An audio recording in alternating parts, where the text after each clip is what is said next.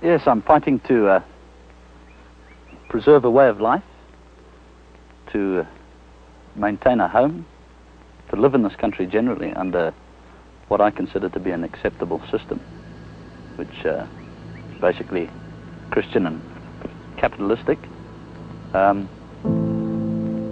If the rest of Africa is an example of the alternatives to this particular system, and if that is what communism represents in general, then I'm going to be against it until the day I finally go.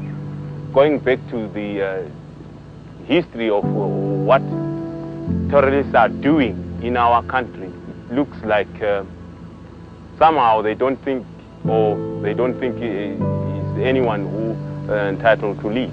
There can be any doubt in anybody's mind. We speak from experience. We know what we are talking about. We have been successful because we were virtually independent before we declared our independence. And this is the big failure as far as so many of the countries to the north of us were concerned. They got something by name handed to them on a plate, but in reality, in fact, they didn't have it. They never had it. And when you've got to go cap in hand the next day asking for help from other people, then this is not independence. It is certainly not the sort of independence that I would wish to have. We've got real independence. We have proved our case. We know that it is successful.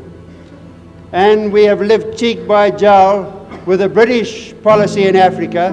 We have seen it fail and crumple. We have seen how unsuccessful it has been. So there is no alternative. And if we were to pause for one moment to consider any other such alternative that may be put before us, then, ladies and gentlemen, I say to you, we would be stark, staring mad. No, sir. We have set our course, and from now on it is our intention to go on paddling our own canoe. Thank you.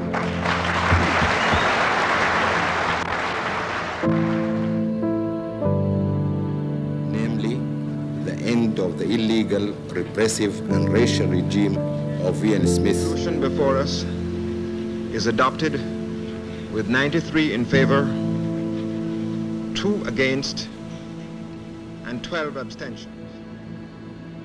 Patriotic Front here in Rhodesia, the same tribal group, the Mashana, who are in the Robert Mugabe ZANU faction, are going into their own villages where they had lived as children quite often and gone to their own people and committed these terrible atrocities. Let's just accept that we are all part of Africa, all part of the world. Let's all work together. And the more we can get people to accept that philosophy, I think the greater the hope for the whole world.